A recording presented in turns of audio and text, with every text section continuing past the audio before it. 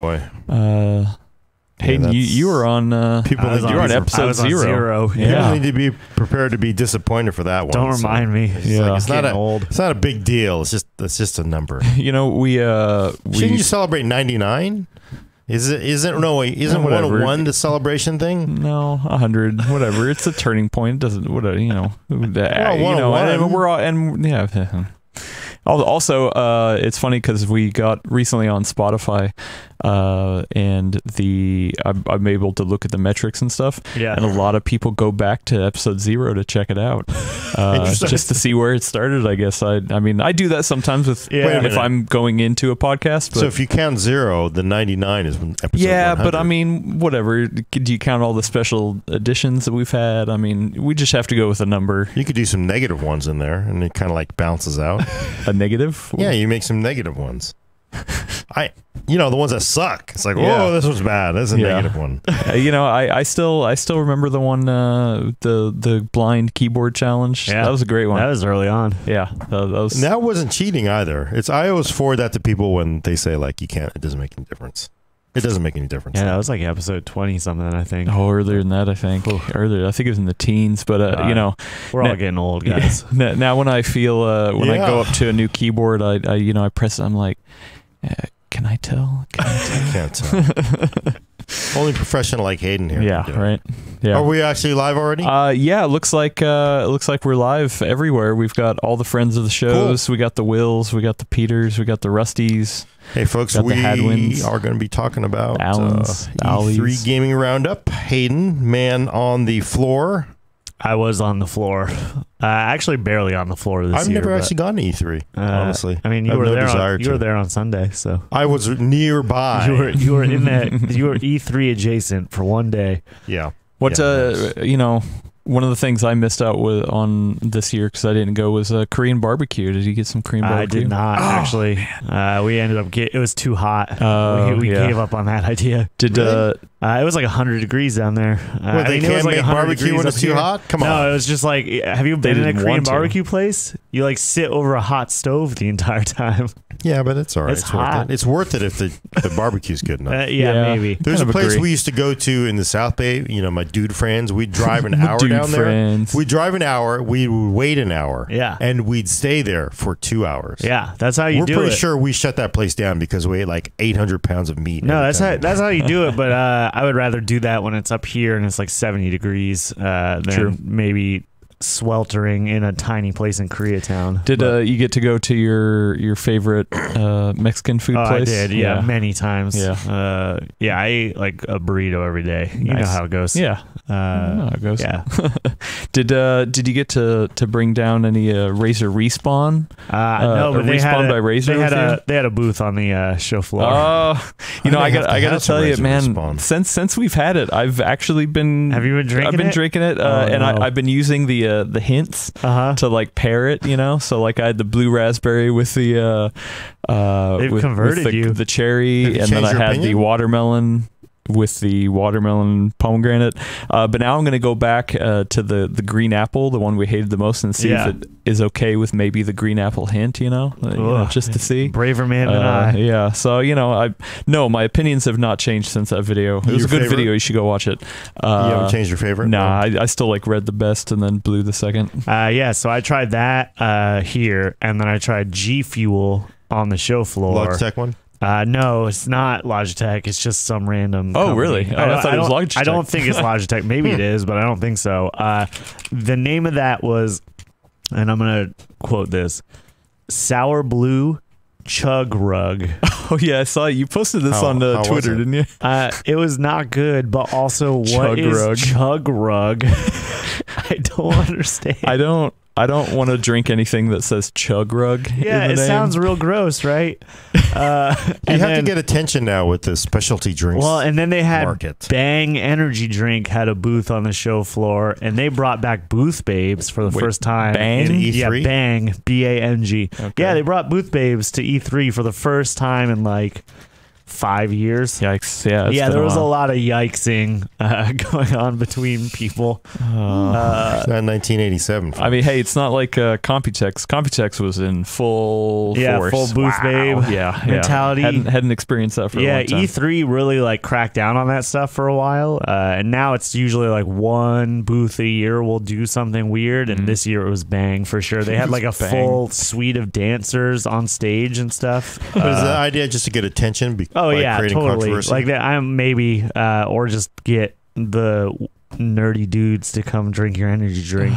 If it's called Chug Rug, you're gonna need somebody to get over. No, that was the other one. It was this was Bang. They had pina colada flavor that you can find it in grocery stores. I've seen it since I got back. Really? But like, I don't feel like you need, if you're handing out free energy drink at E3, I feel like you don't need extra attention to get people to come drink your energy drink. That's a pretty easy sell when you're on the show floor. So I drank quite a bit of Bang. It's made by the people that made Redline, actually. Oh, okay. Look at this. It's a Bang Energy. Let me spring this on you, Gordon. 300 milligrams of caffeine per can. That's a lot. Yeah.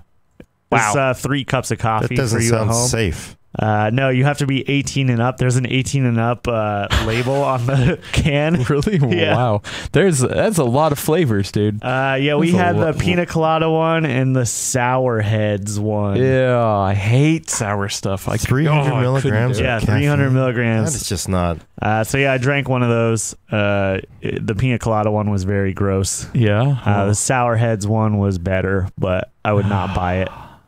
All right. Well. So yeah. Anyways, discuss it. So E3. Yeah, it's over. That's it. Should we actually start the show? Maybe? Yeah. Let's Gordon kick this off. Gordon, are you ready?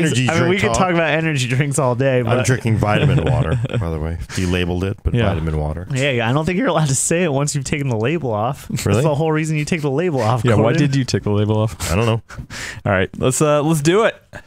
In this episode of the Full Nerd E3 Gaming Roundup. Next gen console specs and just first piece. All right, here we go. I'm just really tired. I don't know. It's something weird. It's something in the air. In this episode of the Full Nerd E3 Gaming Roundup, next gen gaming consoles and streaming versus PC. That's pretty good. I could generate energy. I don't even need 300 milligrams of caffeine drink. It's a lot of caffeine. I run off my anger. Welcome to the Full Nerd episode 97. I'm your host, Gordon Ma-Ung.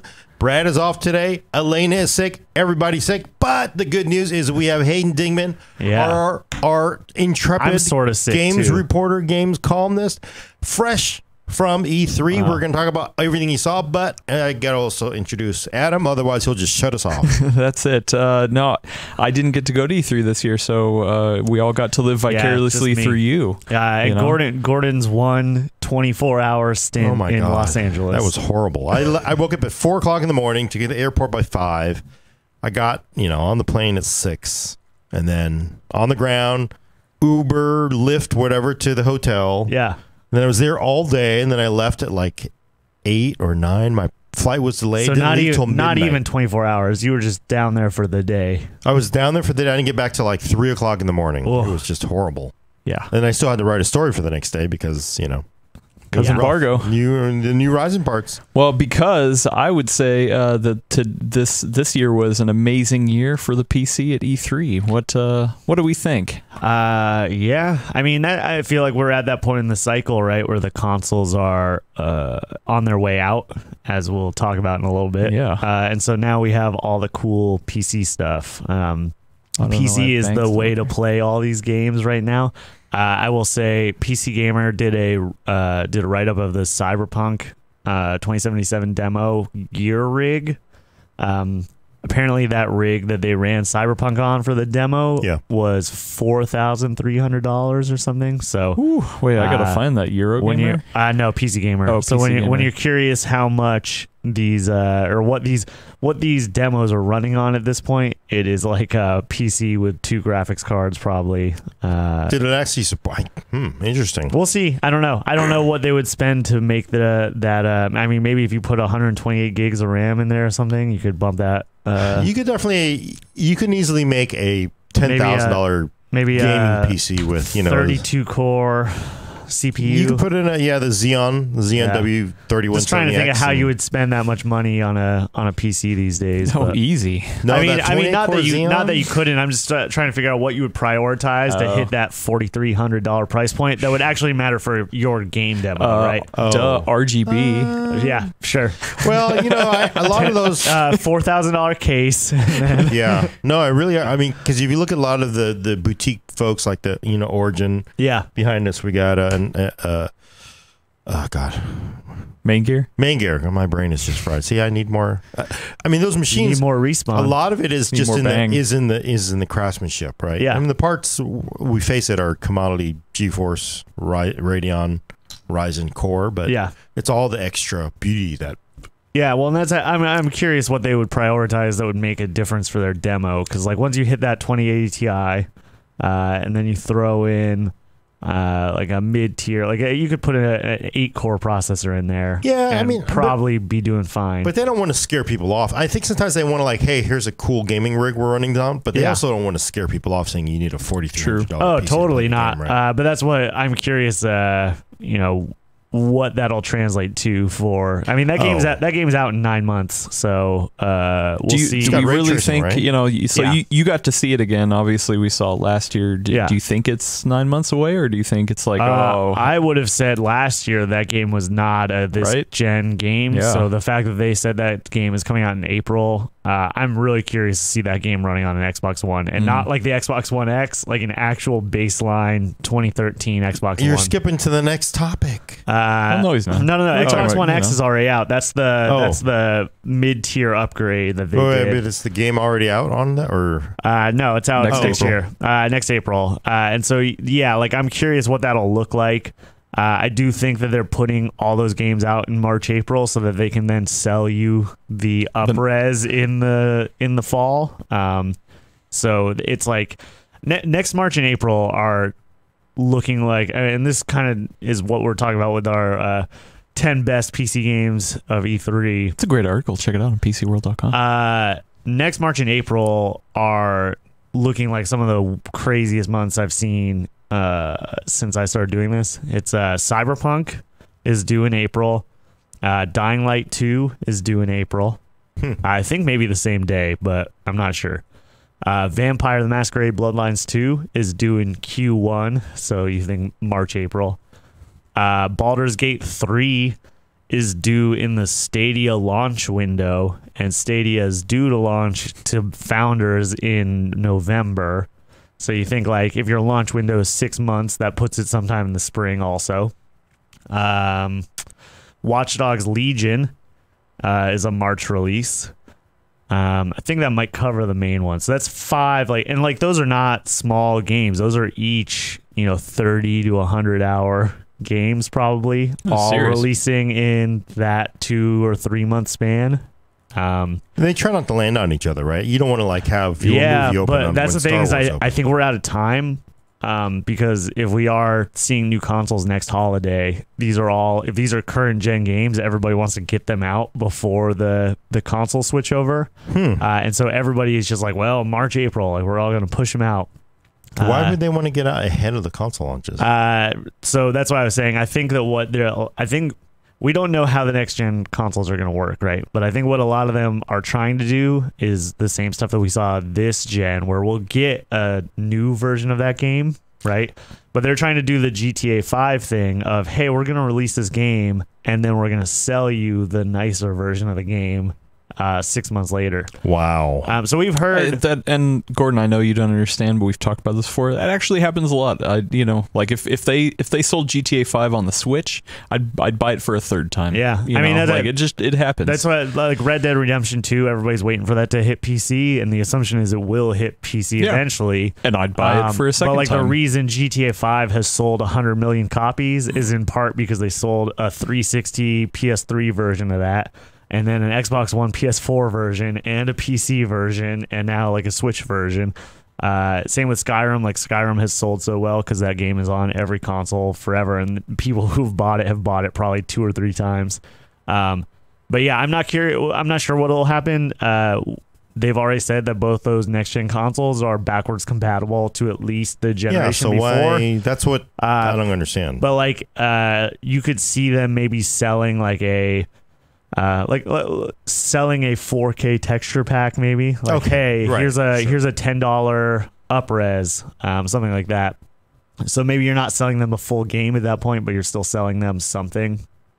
So yeah, we'll see. It's going to be a busy spring. It's so interesting because I mean, PC you buy it once, right? I mean, you may buy add-on packs or whatever, but you wouldn't go like, oh, I'm going to buy the ray tracing functionality. Yeah, like it's just included. Well, as a free, and definitely not update. like within 10 years or something. Like there are definitely games I've bought a second time on PC. Yeah, but it's usually like, this game was 20 years old, and right. Also, if it's on a Steam sale or something, I'm like, might as well add it to my library. And I think Microsoft actually is like pushing it a little. So we saw Age of Empires 2 Definitive Edition at E3. Oh, okay. Wait, what? And that was like, they just did HD Edition in 2013, and that was like, they've released expansions to that, all this. And they're now going to charge you for the Definitive Edition also. And I was a little skeptical of that. Like, it's only been 6 years since HD Edition came out. I bought HD Edition. It's very good. But then I went and met with them, and they're doing some really cool stuff with Age of Empires 2 Definitive. So they're reworking a bunch of the old AI to make the AI not cheat anymore. They're programming it to use actual tactics that are used in tournament play, which was pretty cool. Oh, that's okay. And then they're doing a bunch of quality of life stuff. So I don't know how familiar you are with Age of Empires 2, but so they're doing stuff that has become standard in RTSs in the last like 15 years, but was maybe not standard in 1999 when that game came out. So like selecting, if you like drag and drop across a bunch of units, it will not take your peasant units anymore. It'll only select your army because that's what you want. Right. Because you used to get into a situation where you would like grab a bunch of people and send them off to war, and like your 3 villagers would be marching behind, like, oh, I guess we're going to war, guys. So they fixed that, so you don't just automatically send all your villagers to the death anymore. That's interesting. So there's neat stuff like that. People are excited for that game. Even so, I was still like, it's only been 6 years, and they're giving you like a $5 discount or something. It's not enough to really. If you can show that you had the if HD you have version. the HD edition, they'll give you $5 off on Steam. That's interesting. But yeah, so like the main stuff, and a lot of this came out before E3, but like you got Game Pass on PC, which is cool. What is that exactly? And it's $5, right? Is that? I feel like I couldn't get a definitive answer. No, so it's so Microsoft has their subscription service, Game Pass, which has been on console for 2 years now. And that's Microsoft goes out and curates 100 games or so, 150. A lot of them third party, but then they also put all of their first party games on Game Pass day and date with a release. And that's been on Xbox for a while. And if you had the Xbox Game Pass, you could access Microsoft's games on PC through it, but you couldn't get any of the third party stuff. So now they've made an actual official PC Game Pass. And so unlike like EA has a subscription service on PC, but it's like pretty much just EA games and then a handful of like indie games. Microsoft actually has the clout to go out there and be like, hey, we want like Bethesda to take part in this. And Bethesda's going to put like Prey and Evil Within, like games like that are like a little bit older but still current on the subscription service. And it's $10 a month. But if you have the console version, it's $5 extra. So like basically you can get, it's $10 a month for Xbox Live, $10 a month for Xbox Game Pass, $10 a month for PC Game Pass, all separate. But you can get all 3 combined for $15 a month. So if you play on console and PC, then it ends up only being like a $5 add-on. Well, here's a scary thought. Although we haven't even gotten into the E3 gaming roundup yet, but I have to ask this because for people who used to be big fans of Adobe products, I mean, it's cool that you get the latest version of the Adobe products. Yeah. But some people I just want to buy Photoshop and never want to deal with it again. Totally. Are we moving toward that really bad model, I think, with gaming? I think that some people would like us to, and I know that's the concern. I would say the difference right now is Adobe stuff is like $60 a month, which is wild. But it's a lot of functionality you're getting. Totally, but $60 a month is a lot. That's like $600 a year. Right, every year, which is a lot of money. Whereas like this, at the moment at least, is like $120 a year, which I think that's the cost of 2 games. And so if you're playing more than 2 games a year, that does not seem like a terrible idea or a terrible value. And you have access to games that maybe you wouldn't already pay for full price. That's Microsoft's line. I went and interviewed Microsoft, and they were very Mr. Microsoft. Yeah, Mr. Microsoft. They were very keen on repeating that this is like an additive thing for developers. Like they've seen so a lot of developers will put one game from a series on Game Pass, and then they'll see sales of the other games in the series rise because people play the one and then are like, oh, I want to play this. So like you'll notice if you look at the PC Game Pass list, Rise of the Tomb Raider is on there, which is the second game in the series. And so theoretically what Square is trying to do is get you to purchase the original, the reboot from like 2012 or whatever, 2013. And then you can play Rise for free, and then maybe you'll buy Shadow also, which was last year's. And so you see a lot of that where it's like parceled out in the same way that Netflix does. Yeah. Where you'll see like one movie from a series on Netflix. It's Netflix, yeah. And so, yeah, like I'm not sure whether it'll be a good thing long term or not. Microsoft says that developers get value from it, and without seeing their numbers, we can't really dispute that. I will say, having talked to musicians and stuff about Spotify, they are not happy with what subscription services have done to revenue for music. Really? Yeah. Same for movies too. Yeah, they get paid out like garbage compared to people actually buying albums. Yeah. But the counter argument is that nobody's buying albums, and so they would just pirate it. Yep. So at least they're getting something from streaming. Yeah, so you just don't really know, and that's. I think it's dangerous because games have had a successful retail model for a while now, and especially like we've all made the pivot to digital on the PC, so this looks a little dangerous. But it'll be kind of based on how Microsoft ends up treating it, I guess. Yeah. To back up to a high level again, the with the new talk of the consoles and all that stuff, probably a lot around E3. Did it have a sense of like, hey, PC was taking a back seat, like most people were showing off, maybe what the new consoles were, or there was focus on consoles, or were people still like, hey, PC's out there, we're demoing this on PC, this is still the best experience? I think PC is still the forefront. I can't remember if we were talking about this before we were live or not, but the Cyberpunk stuff was on a PC. Because none of those consoles, Dying Light, none of those consoles are on the show floor yet, and so they might be using PCs that are target spec for next gen consoles. Yeah. But as far as I know, none of them were running off of the actual hardware at the show. So yeah, it's felt like a very PC year. I mean, you went down to see AMD stuff. Yeah, there's Intel, right? Didn't Intel have some announcement around there as well, or no? More like they just want to throw dirt at AMD down there. So I mean, that's like we never used to see that stuff at E3. Yeah. The PCZ was never even at E3 for a long time. AMD didn't have a booth, right? I don't think so, but plenty of peripherals companies did. Like peripherals that only make sense for PCs were on the show floor. It felt like the PC, as I said, we're sort of at that point in the cycle where the new console hardware is not out there yet, and so next year, maybe that $500 or whatever console ends up being nicer than your $1,200 PC, and you're like, oh, now we see all these consoles on the show floor again. But at the moment, yeah, it seems like a very PC show. Interesting. Speaking of PC show, what about the PC gaming show? I actually didn't watch anything on that. How did that go off? That was a great transition. Yeah. It was probably too long again. Yeah. They've been doing that for 5 years now. And it was sponsored this year by Epic Games. Yeah, Epic Games Store, which everybody was mad about. I love the PC gaming show because it's all the weird stuff. Yeah. And it's PC. So they put the Planet Zoo trailer in the PC gaming show, and I'm incredibly excited for that game. That's on our list somewhere.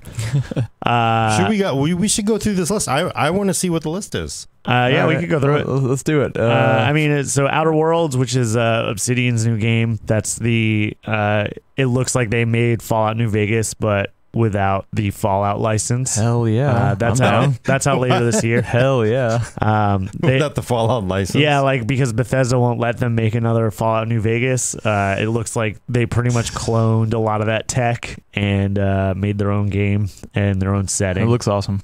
It was incredible. They have it, and it's hilarious too. They have like so like we had a mission where we had to go invade like a meat factory, and once we got in the meat factory, we found out that it was the animals were called cystipigs, and they were like pigs with tumors that grew on their neck, and they just fall off when they're ready to be harvested, and it was like sustainable meat product. It's like a very like there are a lot of jokes about like corporate language and stuff in Outer Worlds. So okay, sorry, it's so very relevant. Number 10. So yeah, they're not really in order, but yeah, number 10, sure. Number 9, Watch Dogs Legion, which I don't know if you guys saw the trailer for that or followed any of it, but I was a big fan of Watch Dogs 2, which was set here in the Bay, and I didn't really know how they would follow that up. They followed it up by. They're going to London, but more than that, Clint Hawking, who is one of the guys from Far Cry 2, which is a respected game because it was very weird for Far Cry. That was the one where you had to stave off malaria the whole time. They've built in tech where you can recruit anyone in the game to your group, basically. So like you can walk around and it'll be like a grandma in a pub. And you can like get her whole backstory, and then you can recruit her into your group and then play as her through the entire story. And they have like 12 different versions of the script. They have a bunch of like voice modulation tech to like give everybody different voices. And then 12 or so different animation sets.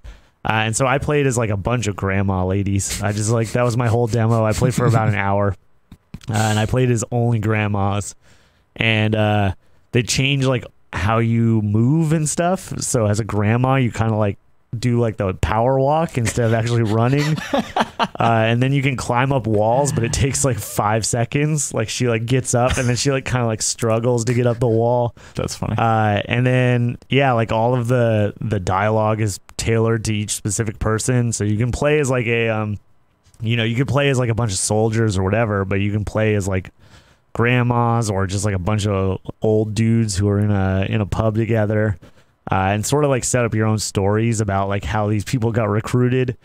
They were quick to point out like if you went one of our missions, we went to Scotland Yard and we had to like steal some tech out of Scotland Yard, and they were like, you could recruit all the guards in here also, so it's not just like people on your side. Everybody in the game is like on like a meter that says like they're for or against you, and you can eventually convince all of them to join you. So we'll see how it actually works in reality, because that sort of procedural stuff sometimes sounds really cool in theory, like No Man's Sky. And then you get it and you're like, actually the strings are very apparent here, and like it doesn't actually feel natural. But it sounds cool. Ruru2's asking if you can play as Gordon Maong. Yeah, that'd be fun. I hope that he's in there somewhere. He won't work with the controller though. I mean, that's like that million typewriters, million monkeys thing, right? Like I'm sure he's in there if the rules bounce around enough. So yeah. Number 8, Cyberpunk. Which no actual we've sort of talked about. Cyberpunk. That does look like it. Keanu Reeves is in it. They really paid him for it. Yeah, and you know, I liked him coming out on stage too. He was like quirky, just nerdy. Yep, he was great. Yeah. If you haven't watched that moment, good you should moment. watch it. It was great. It also was really fun. Then people started making memes of because he came out and he was like, "Check it out," and he pointed at the screen, and everybody started replacing what was on the screen with dumb stuff. So that was fun. Watch Point Break if you've never watched Point Break. Cyberpunk looks great. I don't know. It's hard to say much else at this point. It seems like that was like the headliner out of it. Yeah, it's very impressive and very ambitious, and the fact that it's out in April is shocking. And then not only that, but Keanu is apparently, everybody kind of thought he was just like making a cameo, but apparently he has the most lines of anybody except for the main character in the entire game. So they like really got him in. He was into it. I don't think this is on our list, but I can't remember. It might be on the list, but I played John Wick Hex, that it's not turn-based, but that like sort of turn-based John Wick game that people are making. I think it's Mike Bithell from he made Thomas Was Alone and Volume, which I don't know why I looked at Gordon, because Gordon has not played either of those games. No.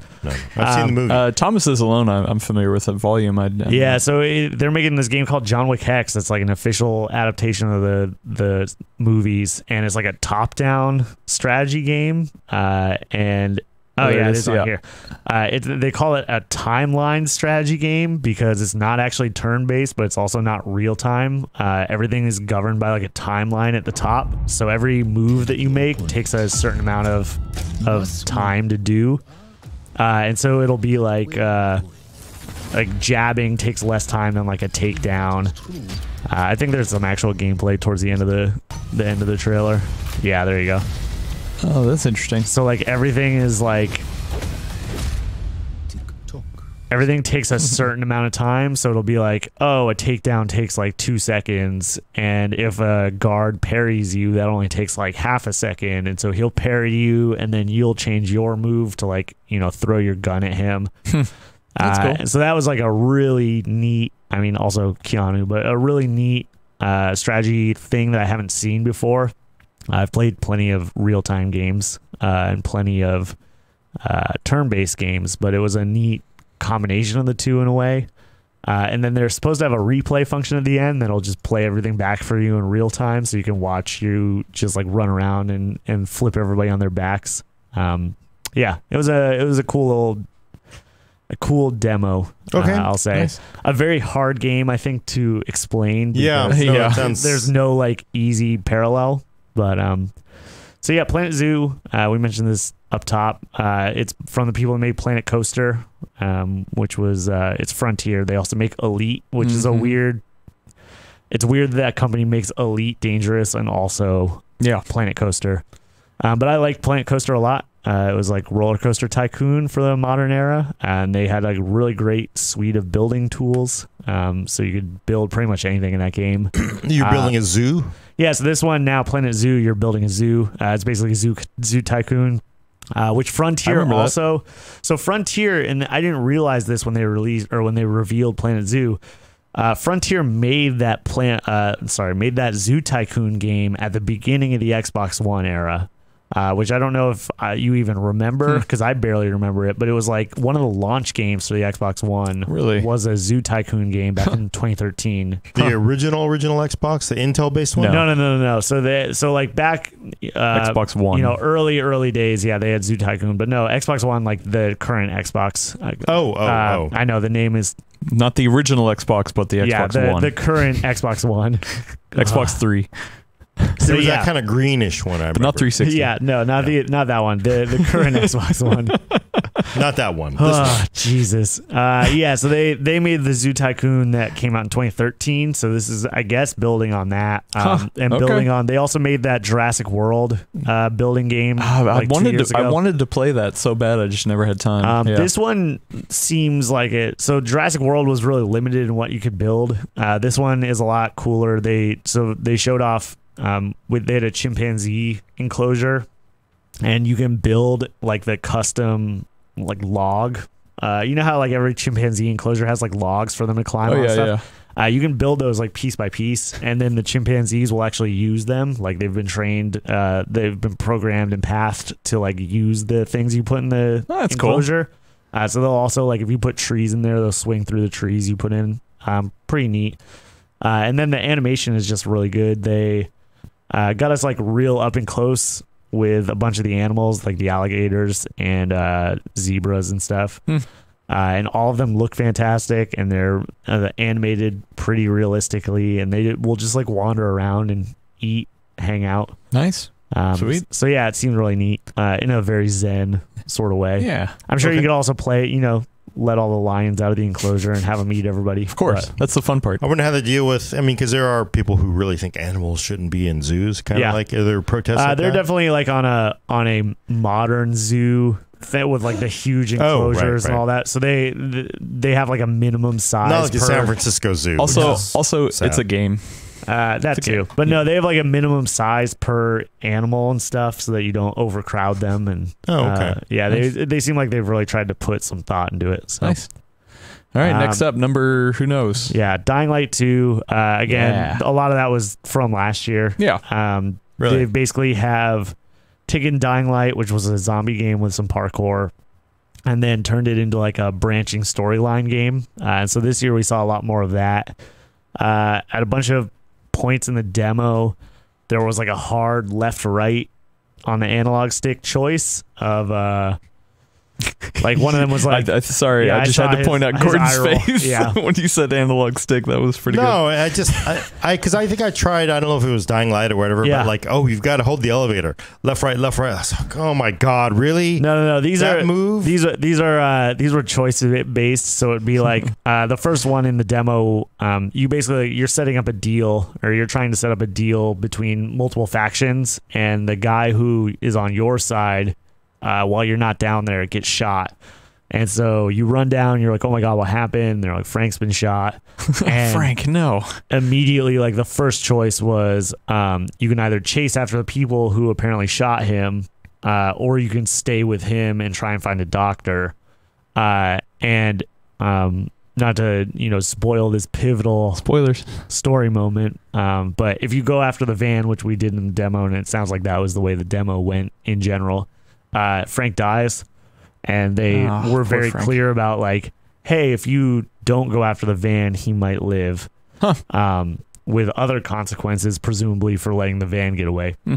And so it was he's one of the main story characters, and they just killed him off in this demo, and so those sorts of things seem really fascinating, and we had a bunch of them during the demo, and it ended with we could either choose to turn on these water pumps and give the rest of the city water, or not. And this guy was saying like, hey, you really shouldn't do this. We have these pumps, turned off for a reason. You don't listen to them, you kill them, you turn the pumps on. And it drains an entire section of the city that he had like set up as a moat. So the rest of the city gets water, which then sort of feeds into some stuff we saw last year, which was a like once they have water in the city, they like everybody's happier and there's less riots. But there were like new zombies that came out of the ground after we drained this section of the city. And then Techland was very clear about once you drain that section of the city, that's all explorable.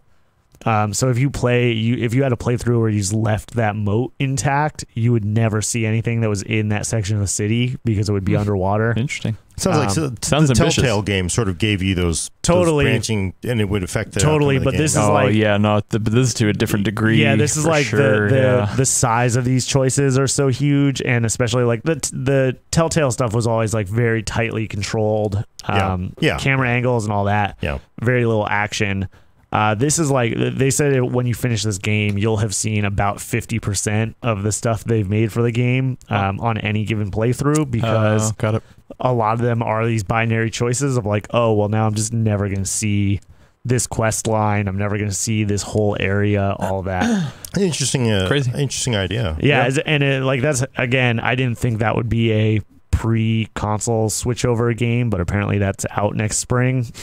So yeah, we'll see. It sounds really amazing, but nice. Like any E3 demo, it seems like it sort of is trying to drive. A lot of the zombie genre today is sort of like these hard choices you have to make. Yeah, like The Walking Dead is like, except they just like, let's just stay here for 4 episodes because we don't want to pay for a new set kind of thing. Carl.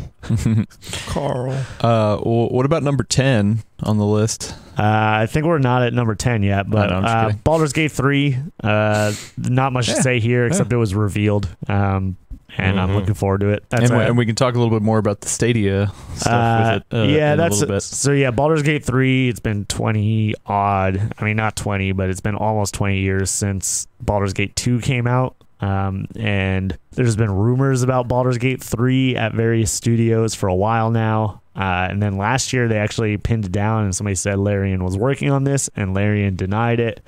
And lo and behold, they're working on it. So. They said it's adaptation of 5th generation or 5th edition D&D, so no THAC0, and that's about all we know. Okay. But yeah, Stadia, I don't know if we want to talk about Stadia. We'll talk about it at the end.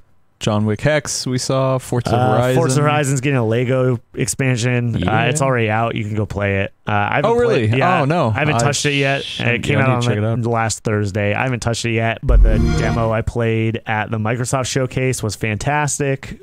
They've made all of the cars blocky.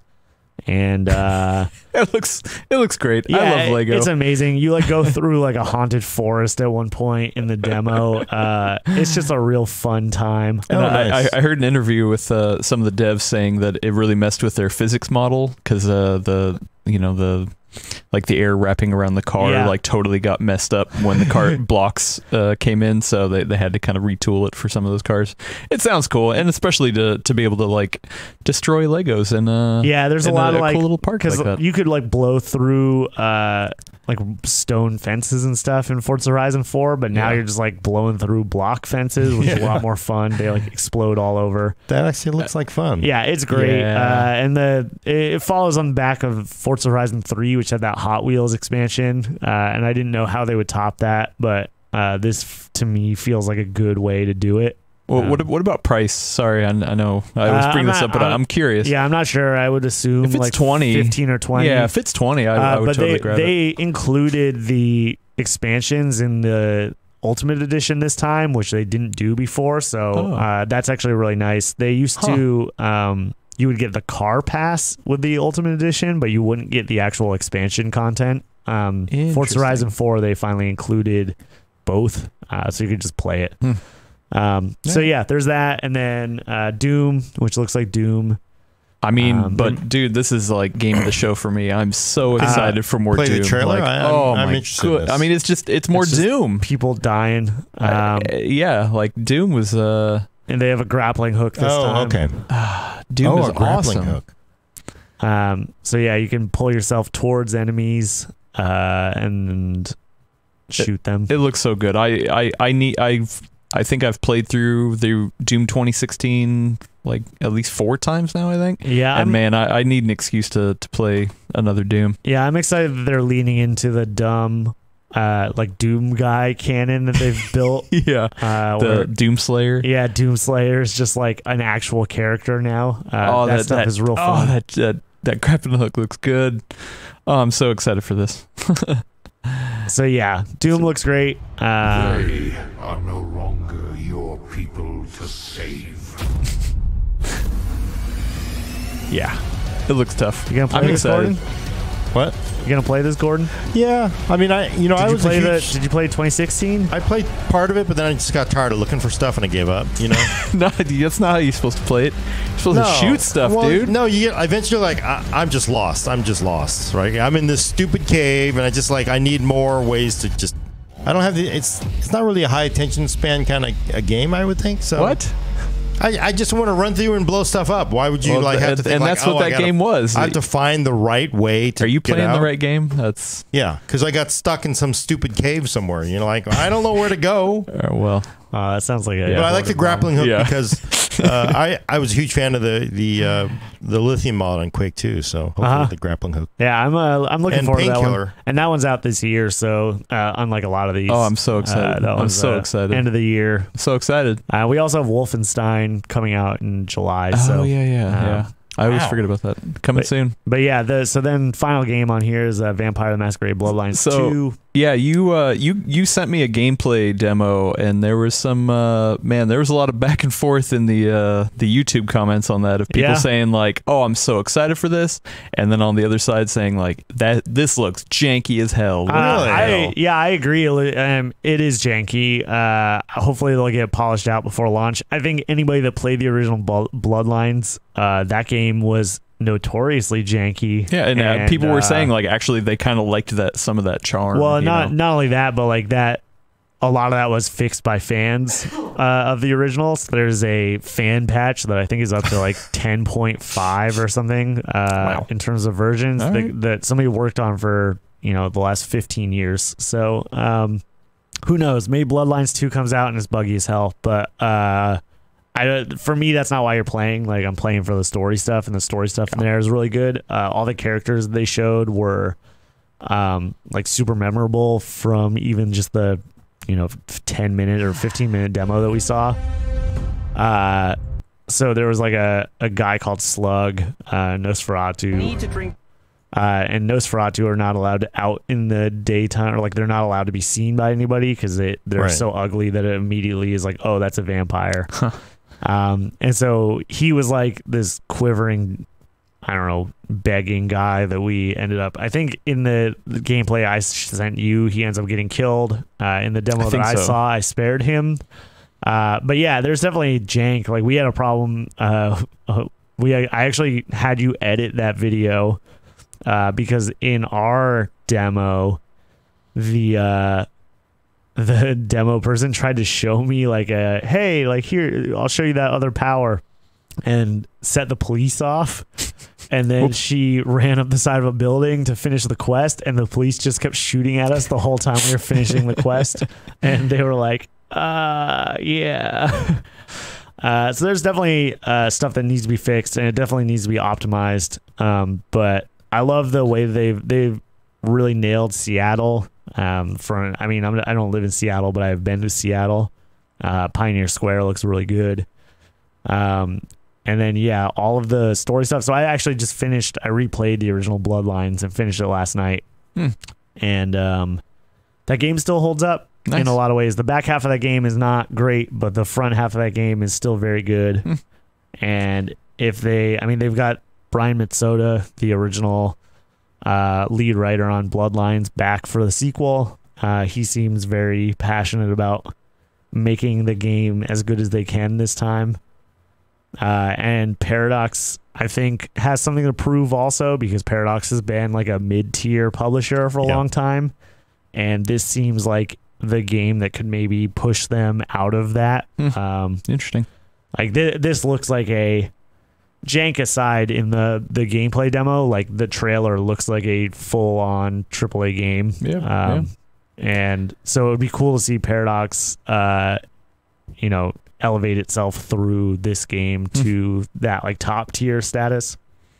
Nice. But we'll see. We got we're supposed to get hands on with that later in the year. So okay. A funny other side note, in the second half of the gameplay that the studio provided for us, was also featured in an IGN video. So everyone was like, "Oh, you're ripping off IGN." Nope. Great journalistic integrity, PCWorld. We were not. That was the B-roll they provided us, and the reason that it was provided to us and that we used it was because the second half of that demo went off the rails. So a little peek behind the curtain there of how shows work. I have another question too, because I saw it came up with the Call of Duty preview video you did. Yeah. People said like, this looks like it's on a console. They didn't believe it was on a PC. But you did say that this weird thing. Not Call of Duty. It was Ghost Recon. Oh, Ghost Recon. They made you play with the Xbox. Yeah, Ghost Recon. They made us play with a controller. And a lot of people were like, "What? I would have denied it. I would have said no. I'm not going to do it." That's not how these work. So I can give you another peek behind the curtain. Yeah, please.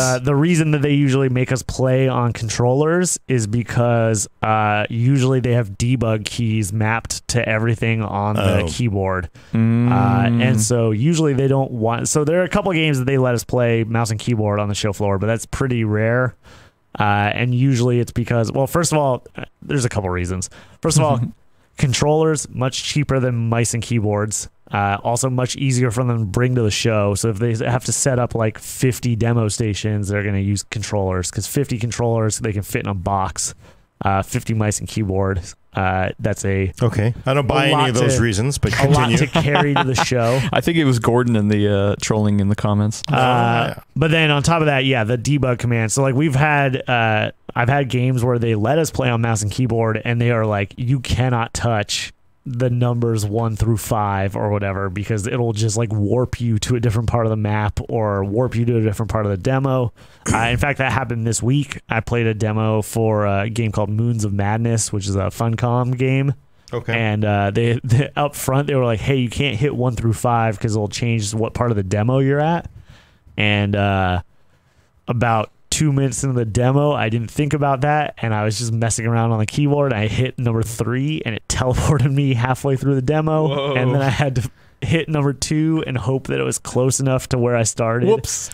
That I could get back into the demo. Okay, I can buy that. So yeah, there's a lot of like people have no clip mapped onto certain keys. Yeah. They have all sorts of like debug commands mapped. So that's usually the reason why we're on controllers. Okay. But you. So yeah, this was played. The developer played our Vampire stuff that was on a controller, and then I played Ghost Recon also on a controller. But it was a PC. You saw the PC. Yep, it was on a PC. Physically eyeballed. Yep. Okay. It was on a PC for Ghost Recon, but it was with a controller. And I don't think. I mean, I know that you are vehemently anti-controller. No, not for certain games. And I wouldn't necessarily play Vampire or Ghost Recon on a controller.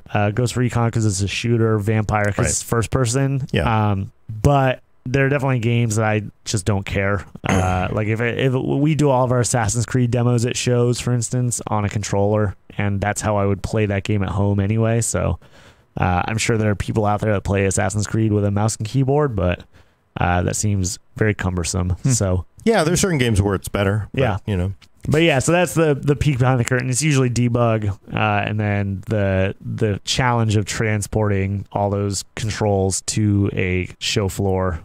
Also, I would think because of the thumbstick movement and like less panning and stuff, it makes it more smoother. Probably for video visual capture and all that too. Yep. So yeah, there are a lot of reasons. That was the list. Yep, that was the list. That was the whole 10. list. That was let's go all into 10 best games. Console stuff? Actually, real quick, I do have one lingering question from Renee asking if you saw anything VR related. Anyone talking about VR? Anything? So I played Sniper Elite VR, and it was good. And that's about it. We purposefully don't make VR appointments, or I guess because I'm in charge of scheduling. That's not a priority at E3 because E3 has all these peeks behind the curtain. I was in meetings basically from like 10 a.m. until close, which was 7 p.m. most days, every single day, just like one back-to-back meeting after another. And that was without VR games, and I'm the only one that covers E3 for us, so usually that's not the priority. VR stuff doesn't.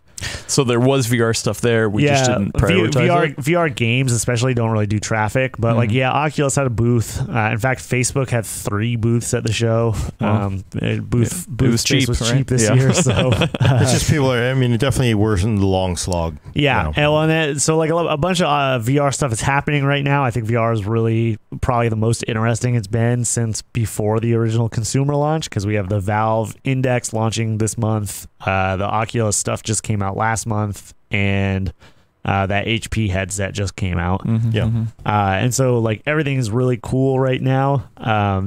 There's a lot of neat ideas floating around, and I wanted to get over to the Oculus booth at one point, but it's not a priority. Okay. And so we'll see. I'm sure there's stuff coming out soon. That Lone Echo 2 I heard was back at E3, and I'm looking forward to that.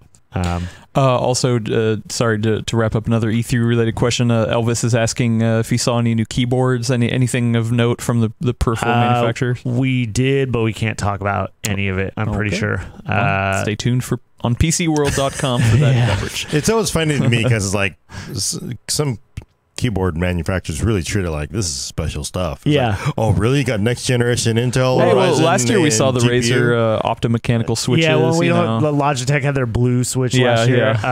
It is a big deal, right? Yeah, so I think a lot of a lot of the manufacturers keep that stuff under embargo after the show so that it can get out away from the news crunch, because nobody's going to write up like, there's a new keyboard from such and such during the show when there's a million other things to cover, but they might write it up like 2 weeks after the show because July there's nothing going on. So at least they saw it. Yeah. So we've seen some stuff, but nothing that we can talk about. Okie doke. Then let's why don't we move on to except energy drinks. Oh yeah, energy drinks. Yeah. Watch the pre-show for that. yeah, you do. You want some Respawn by Razer? You want some Respawn, buddy? I have some tea here actually because our coffee's so bad. The console. New consoles. There's been information about the new consoles, Navi related, Ryzen related, focuses on SSDs. We kind of know Gordon's take going into it, but people want to hear, what we think about the new consoles versus the PC. I think the SSD stuff is real neat. So we should detail that. What do you mean by the new SSD stuff? This is first of all, let me say we have PS5 specs sort of, and Project Scarlet, which is Microsoft's Xbox follow-up. Which you wrote up about that, didn't you? Yeah, that was during the show, and the PS5 stuff came out about a month ago. Both of them are almost exactly the same from what we can tell. Looking at like just the specs that are out there, which admittedly are not many specs. But looking at the specs that are out there, they're basically the same box. And the thing that they both hinge on is the SSD. And they're both touting, Microsoft and Sony are both touting the exact same thing, which is no load times, which doesn't sound like we've had SSDs on the PC for forever. And we still have load times. But theoretically, the idea is because now the consoles will have SSDs, then people will actually program for the SSD. And the way that Sony has phrased it is it's like faster than even the SSDs that we're using on PC because it's console based, right? So they know exactly what the specs are. For everything. I personally took that as a burn, but some people here don't think that's a burn when they say they're. I think Sony they said exactly our SSD will be with more available bandwidth than any PC. Yeah. Which I don't know about you, but I think that's a burn. Yeah. I'm sorry, but that's a burn. And who knows how true it actually is. We'll have to wait for digital trends to break down the box in 6 months. I mean, but and also, real quick, Timothy, do we know that it's just an NVMe SSD in there? No, or is it new tech? Yeah, that's the thing. Sony made it sound like it's new tech entirely. Optane? And so we just... I don't think so. It's hard to know. Yeah, it's hard to know what that stuff will look like. Microsoft, from their Scarlet stuff, was very clear about using the SSD as RAM for the console as well. Virtual RAM. Which would be, we might actually see some games take more than 16 gigs of RAM. Finally, I guess. Also, I gotta say, just 2 generations ago, it wasn't a given that a console even had a hard drive. Yeah. I mean, the Xbox 360. 360 had launched with a no hard drive version. Yeah, so a lot of off the optical drive. Yeah, and so a lot of games were held back because it was like, oh well, we have to go to min spec, and the minimum Xbox 360 had no hard drive. Yeah, it's crazy. to think. Game installs didn't even become a thing until like midway through the 360 gen. That was like a 4 years into the 360 gen was like game installs on console. And I feel like both Sony and Microsoft, looking at this next generation, have been better about putting specs in here that seem like they're thinking about the future, even if none of those specs are actually going to be taken advantage of. So, like right in the headline here, Microsoft is like, we've got ray tracing, and maybe they do, but I can't imagine it's going to be the same sort. Like you're not getting a 2080 Ti is like what, a $1,200 card? Yeah, they're not selling this Xbox at $1,200. If they do, I will eat some of that rice paper. It's just real paper. Yeah, that paper we got kicking around. Well, we still have the paper that says, what was that game that hasn't launched? Star Citizen? Star Citizen. We don't have to worry about that one. That's still waiting for you at some point. So ray tracing, It might be on there in some capacity. They might support it, but like you're not getting 20 ATI quality out of these boxes, presumably. And the same goes with I'm trying to think of like some of the other the 8K. Like they're already like, oh yeah, we got 8K support in Project Scarlet, and like it might output natively to 8K scale. But like developers are not going to be running the next gen games at 8K native, and so for them to come out and say some of these things, it's like it's good that you're thinking about this. I also don't think anybody is ever going to. Same with the 120 hertz capability is finally in these new consoles. They're talking about it, yeah. And so theoretically, you could see.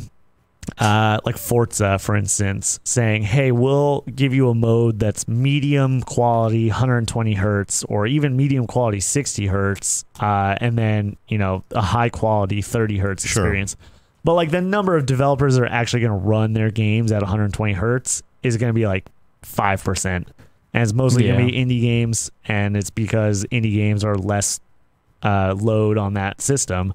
Well, but like these current consoles support 60 hertz. Yeah. Nobody makes 60 hertz games except Call of Duty and like Forza, or like fighting games, fighting games, sure. Yeah. So I think that probably won't change. They always seem to prefer 30 resolution over plus. It'll be 30 hertz. I mean, I'm gonna call it right now.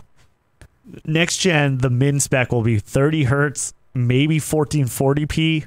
But probably 1080 for a lot of these games still. Yeah.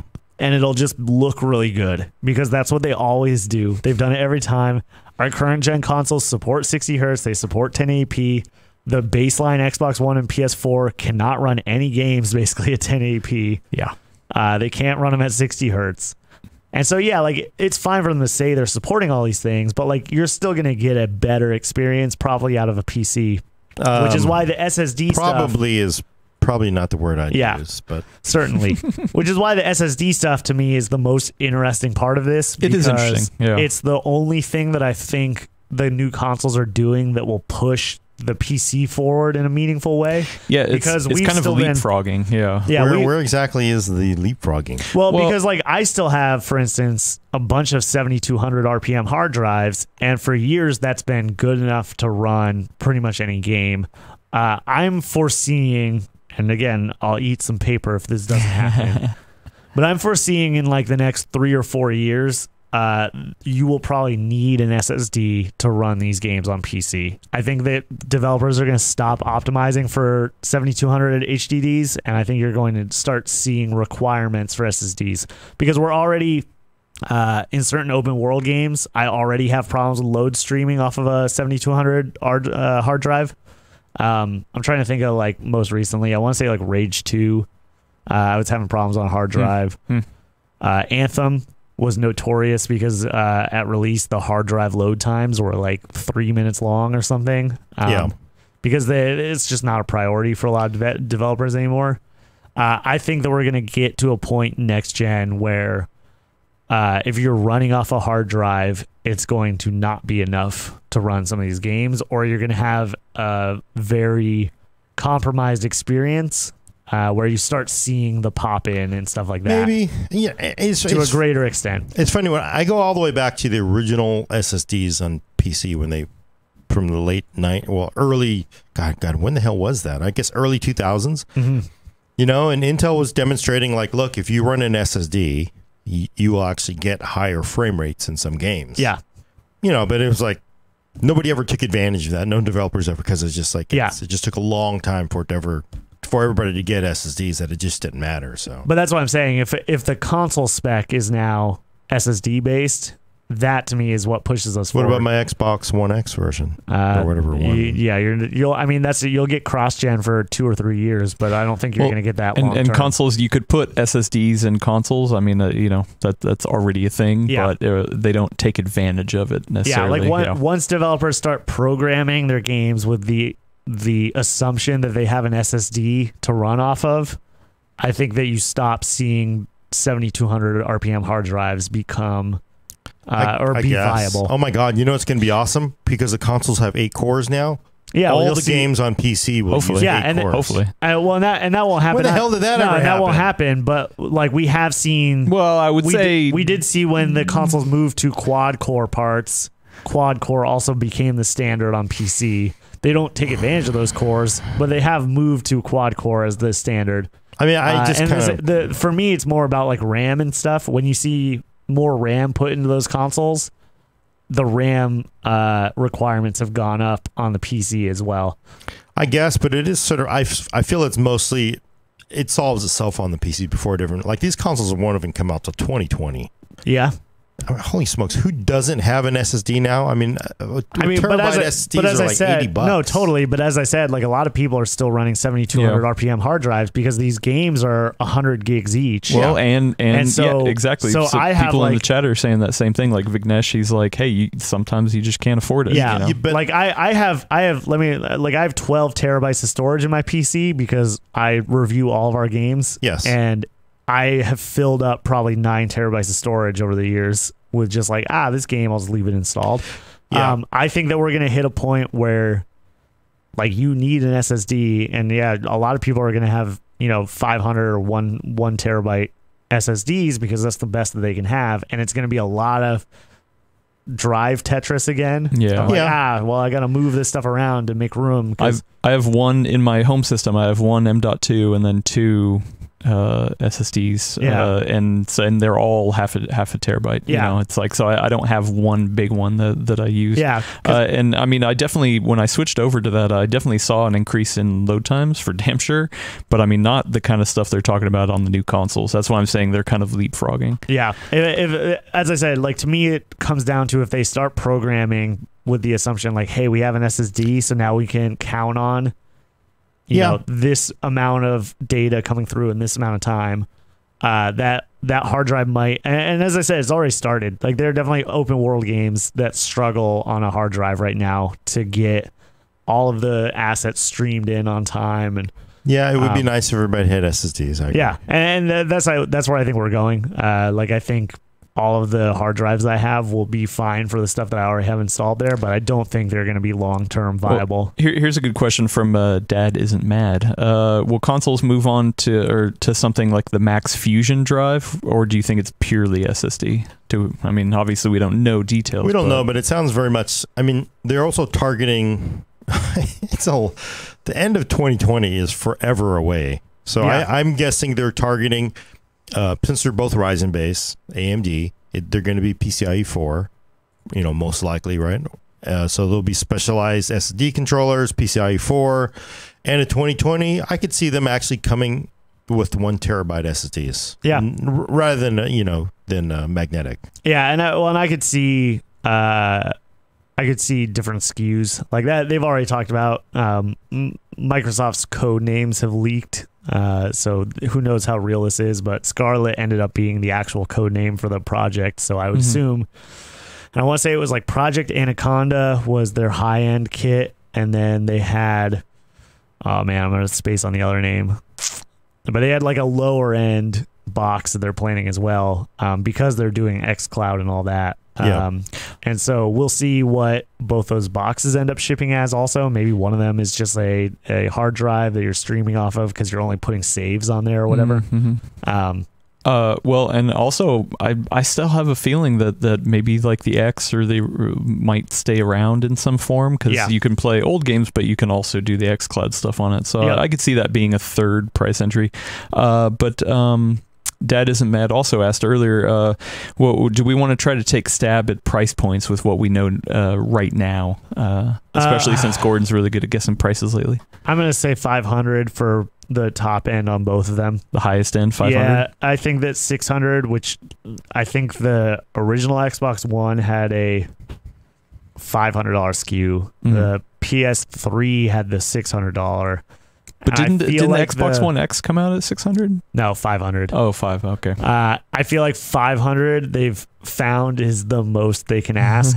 I feel like when the PS3 came out at 600, there was a ton of uproar. Oh, of course. And it's like, I mean, it's a decade and a half later, so like 600 in 2007 dollars or whatever. Yeah.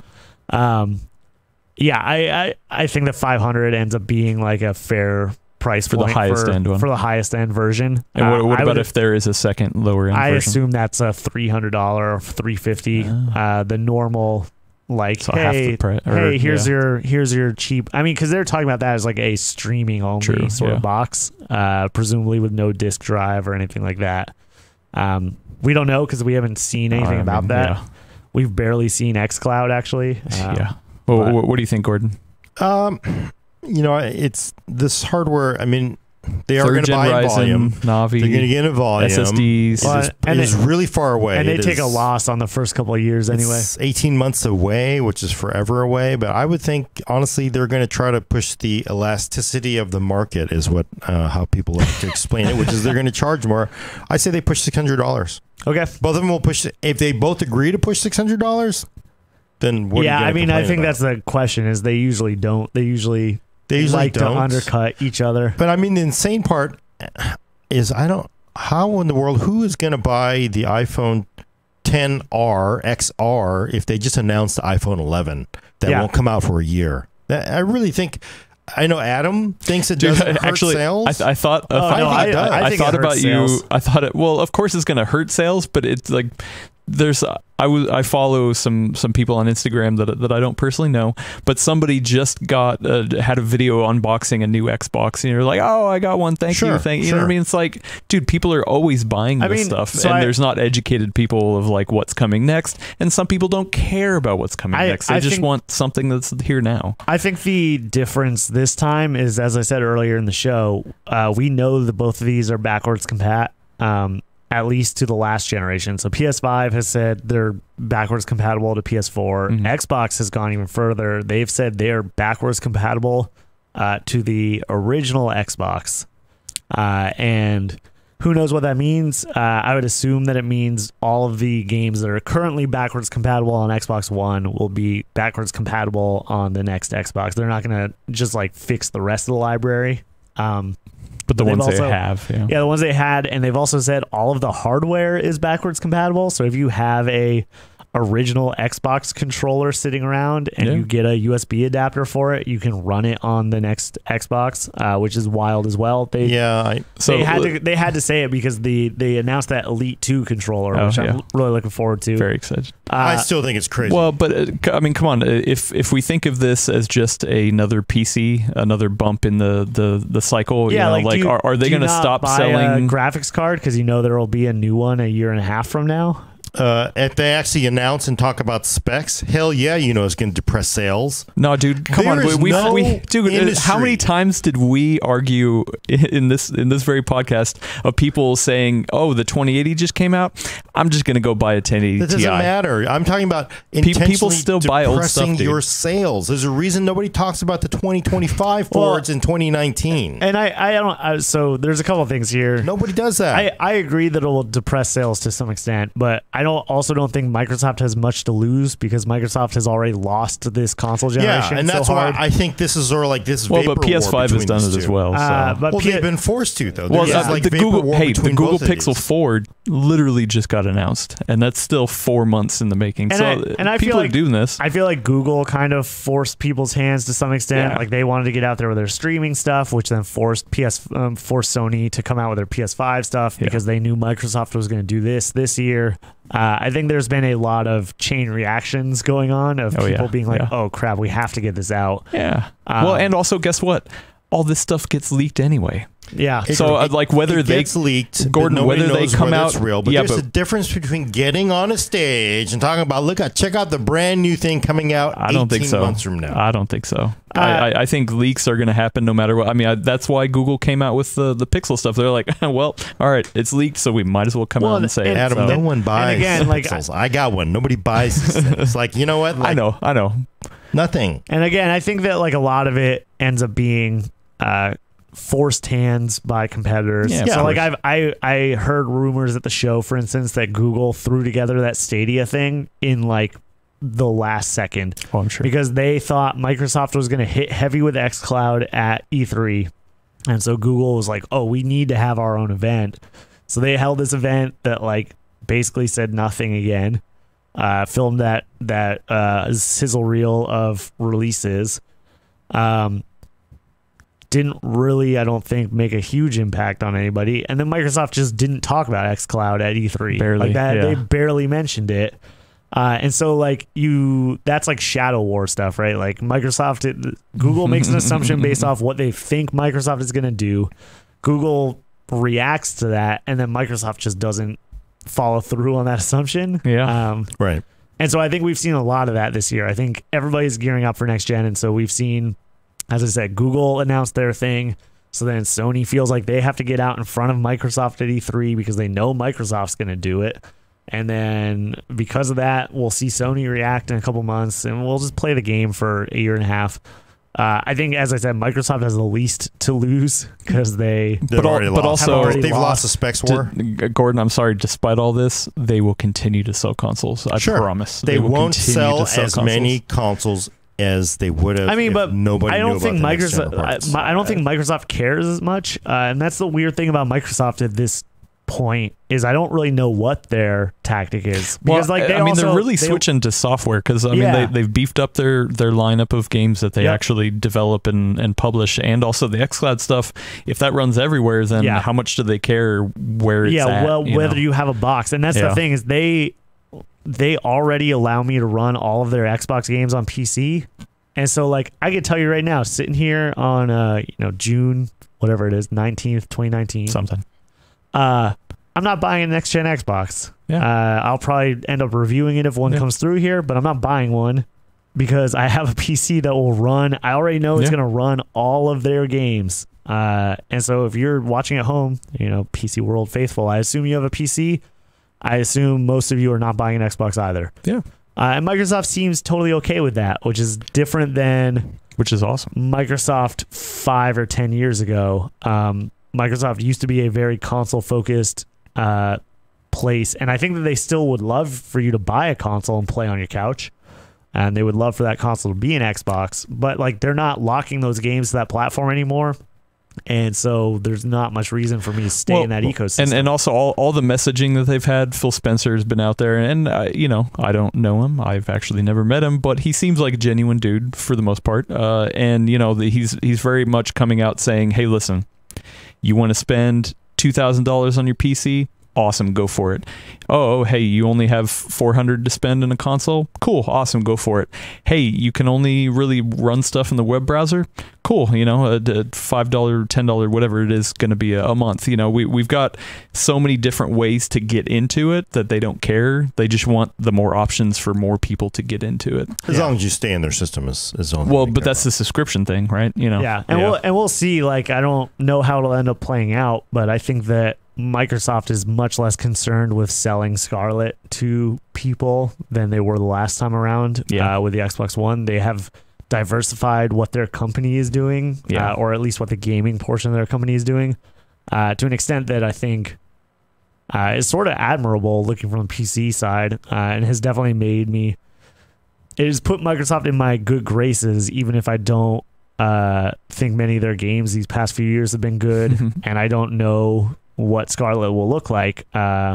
It has at least made me have some goodwill towards Microsoft that I definitely didn't have at the beginning of this generation when Don Matrix out there being like, if you're on a nuclear sub, we have a console for you. It's called the Xbox 360.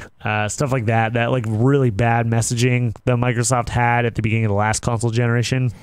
It's nice to see them move past that. I guess, but they should have. I still think they should have stuck with their guns because the Kinect was cool. Yeah, and they charge higher price. They have a feature. They force everybody to have it. That means that every single console has it. Developers go, everybody's got Kinect. I'm going to add Kinect features. Then it turned into, well, maybe I'll have these features and maybe not. Sure, I just don't think Kinect was the hill you die on. Yeah, that's the thing. I think that this time around. The SSD stuff seems like a much better, more applicable thing for people to get behind. Like, oh, cool, no load times. It's a thing that everybody understands. I guess, but I also think, like, at the same time, who is not going to play a game connected to the internet now?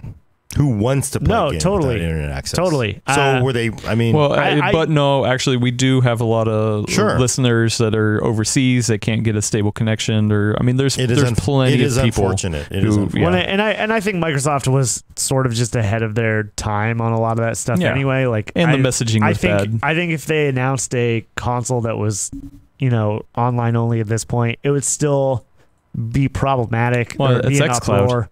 Yeah, it would be problematic, and there would be an uproar. But I think there would be much less of an uproar than there was circa 2013. Like I can say now, like PC is almost always online at this point. Steam has an offline mode, but it barely works. And games as a service has become such a thing that like most of the games that you're going to run require a connection at this point anyway.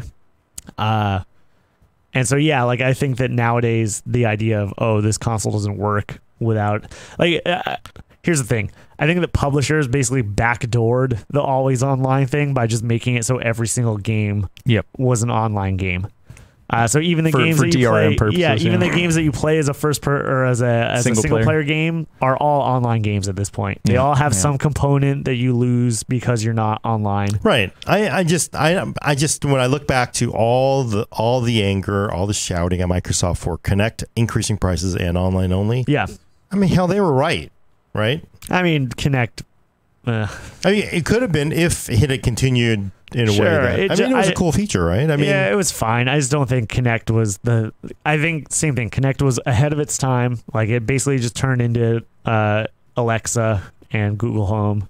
That was Kinect, basically. Well, far more powerful, though, because... Kinect was? Well, yeah, I mean, definitely some of the features you had Kinect more sensors on Kinect. Yeah, I mean, it's still such a small base. The stuff that people ended up using Kinect for was just Xbox On and like very basic voice command which stuff. is unfortunate because... I don't know. Like I will not go to bat for Kinect in the same way you are. Like I think it was a fine piece of hardware that nobody ever really did anything cool with. And the reason why they never did anything cool is because not 100% of the consoles had it. But for the first year, 100% of the consoles had it, and also cool with it. And also 100% of one console.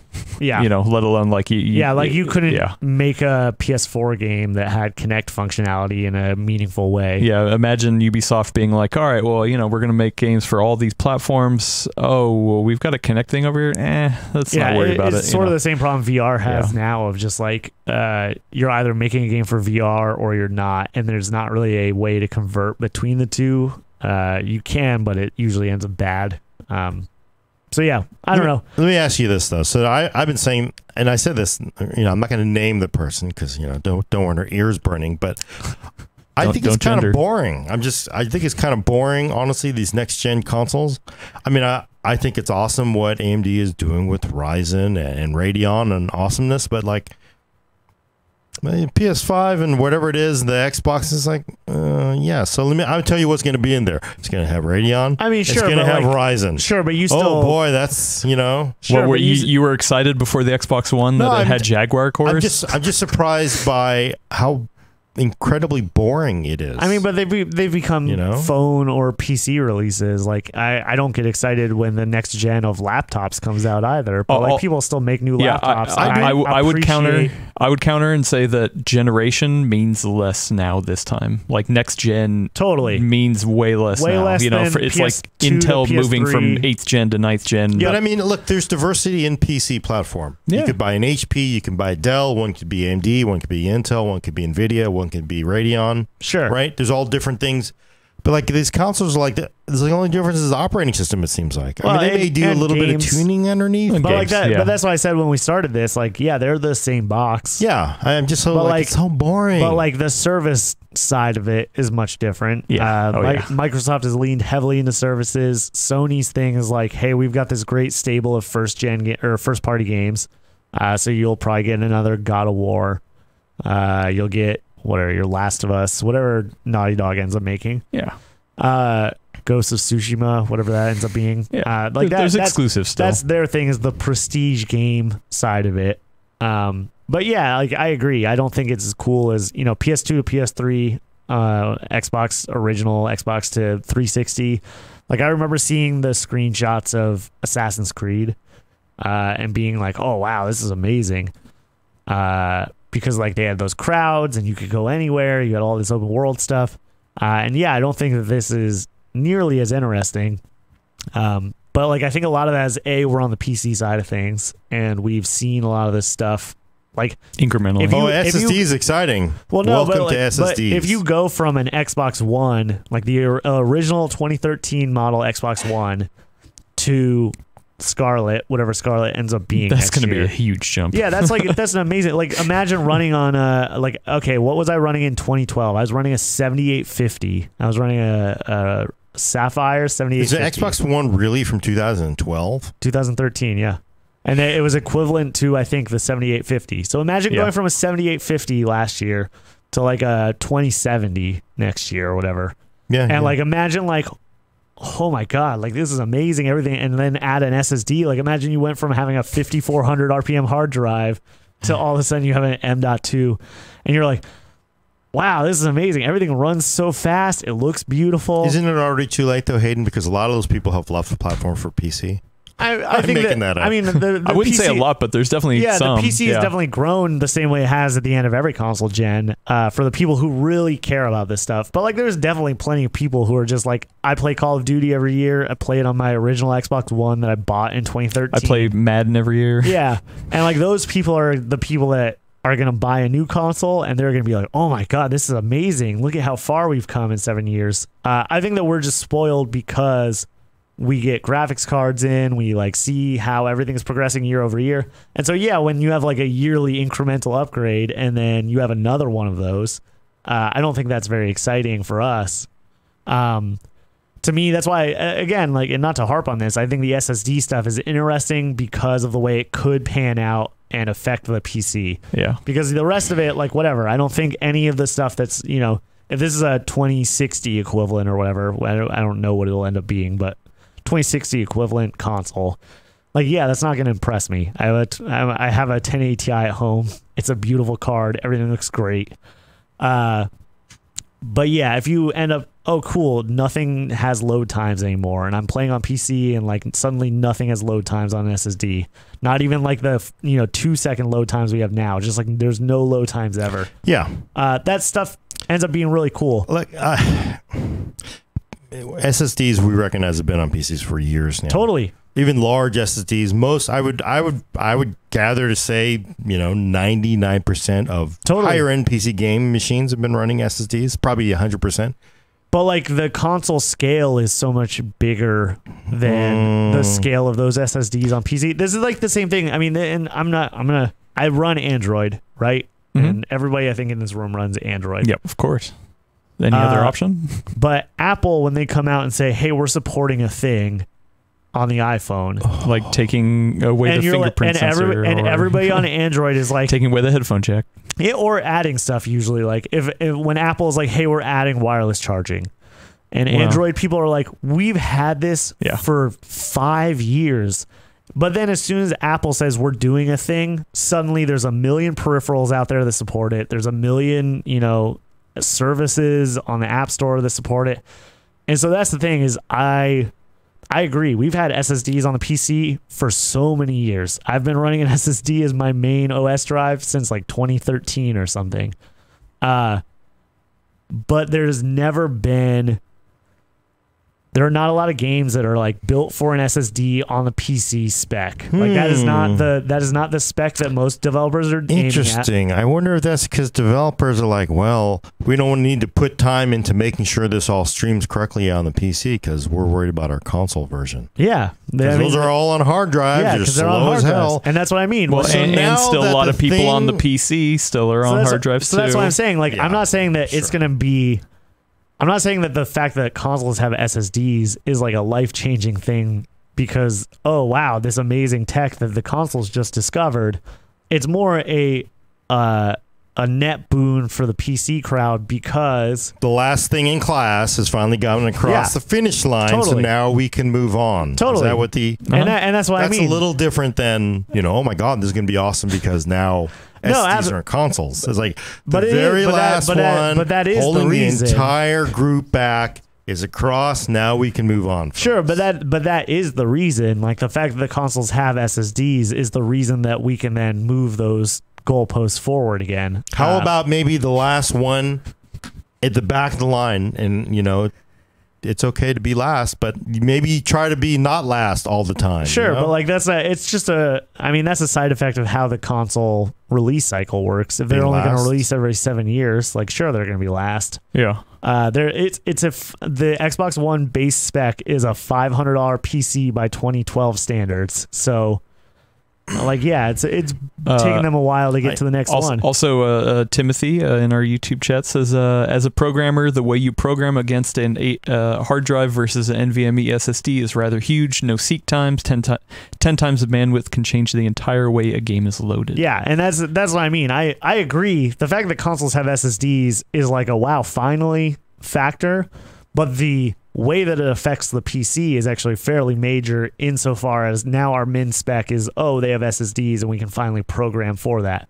And so I think that's like the thing that will be cool to me is seeing that get pushed forward in a way that like when the consoles say, we have ray tracing, like I could care less about whatever the graphics capabilities of the next Xbox are because I know that my PC is still going to be better than those consoles. But the SSD stuff, all of that, like, cool, we're actually going to see people take advantage of this hardware I've had in a way that's not just, the load times that you already had will be shorter, because that's what it's been for the last like 10 years now. I was playing Vampire, which is a 15-year-old game, and every time you go through a door in that game, you still have a load screen.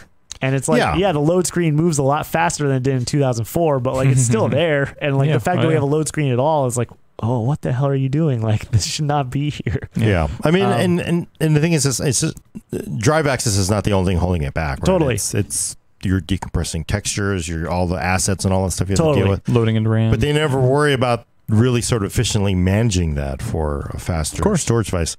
That's because again, it's like the scale thing, and the PCs have a double problem. It's not a scale thing, Hayden. The PCs have the last one. Okay, this is a high. Right. Where is console? Console's back there, sir. They only got 5,400 RPM hard drive. Well, Gordon, I don't know about you. That's a big difference. I'm excited for it, but moving on. I'm excited to move on. Are you excited? We're sitting on the side of the road here, waiting for the console to get across the line with the SSD. You're here finally. We can go now. Well, if talking about something in the future, like we're looking towards future tech, things that aren't really available, widely right now. We're talking about exciting things like game streaming. Oh, yes. Right? Streaming from the cloud. Now that I pointed out last person crossing the finish line, now we can shut it down. Well, hey, NVIDIA has been here with GeForce Now. Yeah, this is streaming not new thing. Either. This isn't new. It's been available on. Actually, Sony has a streaming thing for a couple of years. I've written about it. I played God of War on PC. Do you think worth this effort? This is going to be. You want exciting future tech? Imagine a multiplayer game that is running on a server and isn't just capped by 100 people. It's 1,000 people. Yes. Right? Imagine opening that up. Yeah, it sounds kind of interesting. I wonder if that'll interesting. Do you think it'll actually happen, Adam? I don't know. But it's exciting future tech, Gordon. You're always excited about future tech, right? This is something that wasn't possible. Like, why would somebody hold back this ray tracing technology, like just for $800, like you should be investing in the future. This is the future, Gordon. So you're saying game streaming is the future. Game streaming is the future. Is here, let me ask you two, is game streaming going to kill?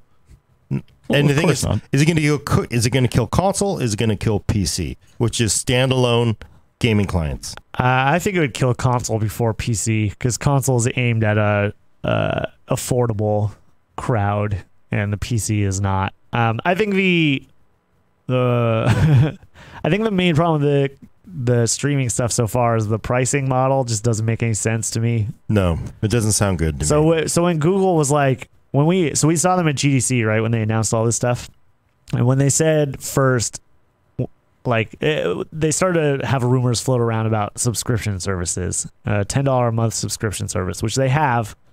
It's called Stadia Pro or whatever. Mm-hmm. I thought that made sense because Google has a history of shutting down services. No, really? Oh, yeah. And when you're paying like $10 a month, if they decide to shut this down in 2 years, right, you're not out anything. Like you lose the $10 a month that you paid for that subscription, but like the subscription goes away. Okay, like I lost my subscription. It was the same when OnLive shut down. I lost my OnLive account. It was fine. But then they started talking about last week during or before E3, the Pro service will get you like a certain amount of games for the subscription, but then you'll also be able to buy games through Stadia. And presumably those games are locked into their ecosystem. Like they're not giving you Steam keys or Epic's keys or whatever to go along with this. So they're just locked in Google's ecosystem. So you can buy, pay $60 for Assassin's Creed running on Stadia, play Assassin's Creed streaming. And then if Google just decides to shut down Stadia in 2 years, like whatever you bought is just gone at that point. Like they don't have an exit strategy for me to like get my Assassin's Creed purchase out of there. You can't download it because that's not what their service is about. So you're not going to be able to like, hey, we're shutting down Stadia and you can download all your games before we shut down, but then we're gone. Like, no, you can't do that because they're not a download service. Mm-hmm. And that was where I kind of stopped being interested in Stadia, I think. When they sold you the full version. When they started talking about buying games, that's where I started to get very like, oh, I'm not sure about this. You don't want to buy into that. Yeah. Which why I think GeForce Now is better because you're at least buying still through the services, the Steams, the Epic Games, the Bethesdas, so it's still yours whether you play it normally or through GeForce Now. And that's what I'm curious about Microsoft and xCloud, which they barely talked about at the show. I played some xCloud stuff actually. I played Gears of War on a phone. It ran about what you would expect for a streaming service over a 4G network, which is to say not great.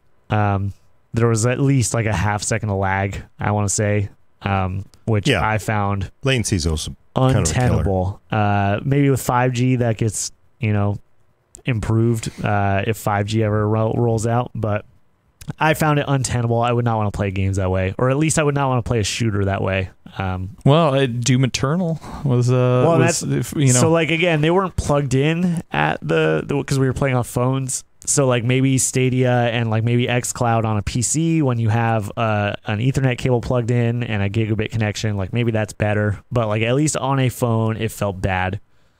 But yeah, I'm at least more interested in what Microsoft has to say because presumably those will be games that you are buying through Microsoft. And so like, oh, if I have, if I bought the console, the Xbox version of, I don't know, Gears of War 6 or Halo Infinite or whatever, presumably I get the xCloud version of that, maybe with an added subscription fee, but like presumably you get that included. And so then you have a disc version of that game for if Microsoft says, oh, xCloud's not working out, we're going to shut this down.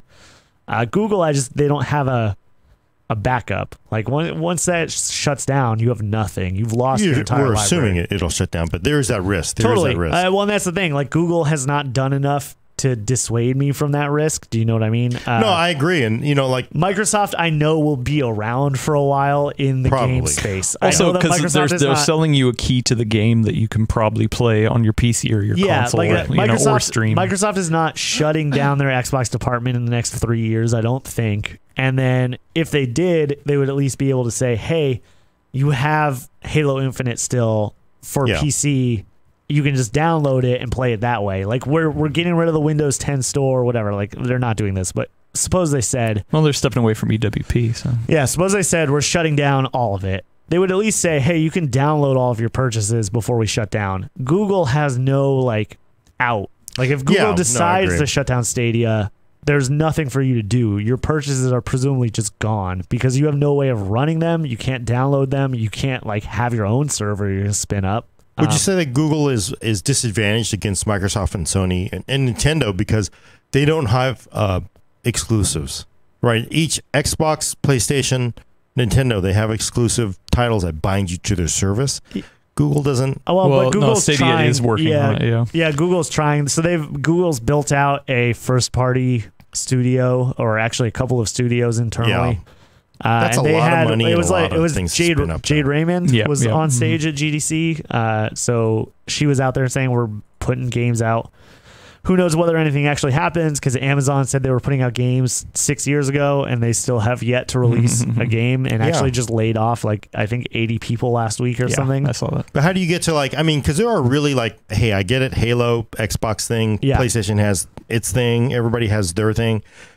It's really hard to make this one thing that everybody wants to run to your platform. Totally, but they end up, they'll end up doing it, I assume, the same way that Epic has done it, just with the Epic Game Store, which isn't even, they didn't even build a new platform. It's just a PC storefront, but they've paid, hey, we want 6 months exclusivity on your game. We want a year exclusivity on your game. And we don't really know how those contracts are structured.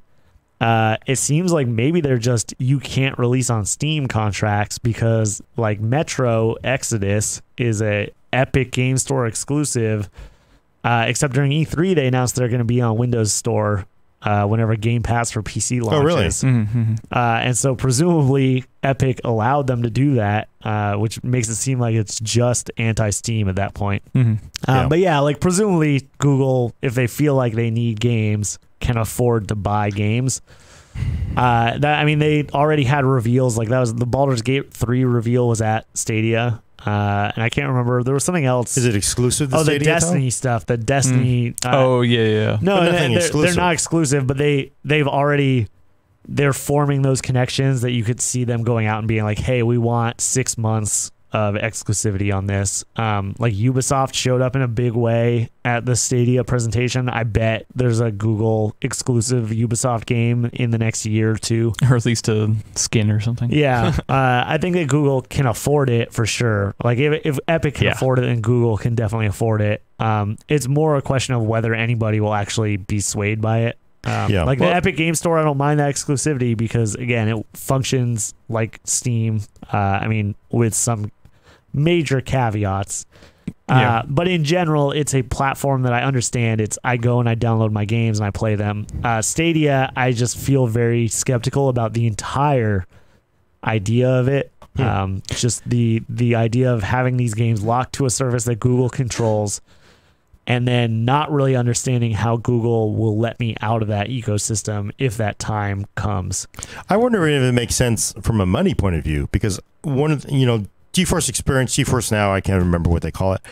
It's actually a pretty cool service. It works, decently well. It's been out for a couple of years, if not 3, but they've never ever sort of released it with a price, because it's well, they did, and then everyone pushed back and was like, oh, whoa, this price, and they're like, never mind. Because it's not like you have one server managing email for 800,000 people. It's like a rack of servers consuming a ton of power just so 10 people can play a game. I'm not sure, if you actually paid for Stadia and you played your games for 80 hours, they've lost probably $10 just in electricity just in running that. I don't understand how it makes financial sense. I don't know. Again, we brought this up earlier. I don't know why it makes sense for devs. If this is tied to subscription service type stuff, I don't think that makes much sense for developers, because they're getting paid less than they would otherwise. There's a lot of stuff that I'm skeptical of, which sucks, because I think the underlying tech is very interesting. I was an OnLive subscriber. I played the original Witcher on a MacBook back in, it wasn't great, in college. And it was not a great experience, but it was good for certain types of games. You could play Civ or whatever on OnLive. And not have a problem, because the latency didn't matter very much. And it was also very early technology, so the compression that was going, it was not great, way But if it was your only option, it worked fine. It was not your best option for sure, but there were certain games that were PC exclusives, and I didn't have a PC in college, that were I'm going to play this on my MacBook through the power of the internet, and it worked great. But I see the tech being really cool, and I think the $10 a month thing for Stadia seems interesting. And then they've also talked about you can play certain games for free on Stadia. That sounds really cool too, as a demo. I'm just skeptical as soon as they say, hey, you're going to pay full price for games on this thing. That to me seems like a trap. Like that's oh no, I'm never gonna do that. Yeah, I'll give them the $10 a month subscription because whatever, $10 a month. I pay that for 8 subscriptions or whatever already. So who cares? It just seems like it's a very uphill battle at this point, especially where we are, especially on PC, because high refresh rate, extremely low latency that we have with gaming PCs. Totally. Consoles are actually getting there too. So, but it's the same thing. Like, but it's the same thing. Like, I think that we are spoiled because we all have nice gaming PCs. We have consoles, all that. I think this is very much more geared towards people who like, I would check out this game, but I don't have a thing to play it on. And then being able to be like, oh, well, you can just play it on your phone. Like, all you need is a controller. Or, oh, you can play it on your TV because all of my TVs come with Chromecast built in at this point. Stuff like that like puts it right out in front of, like, my parents. My parents are not going to buy a console. Yeah, when they play Fortnite, what do they play? Yeah, no, they're not going to buy a console. Play Fortnite on their phone. But like my mom has always been very interested in games. It's just not a thing that she wants to put down $400 up front to like get into. Do you know what I mean? And some parents might be badasses. And let's be fair. Yeah, totally. True. No, but I'm talking specifically about my parents. They are not going to buy a console, but like they might be able. If I was like, Mom, why don't you put $10 in and you can just play? Like, let's just give it a shot. And could it be complimentary to the PC? Totally, because sure. I mean, you play a game on Stadia, you're like, wow, this is kind of cool. I wish I had a better experience. Oh well, just get this but I think $700 gaming PC, and I think the main problem again is like for me, like Google's ecosystem being its own ecosystem, which is why I'm more interested in Microsoft, because with Microsoft, presumably how this will work, and again, we don't know details on xCloud. Presumably, though, you'll be able to like play on PC. I could play Halo Infinite on PC right next year.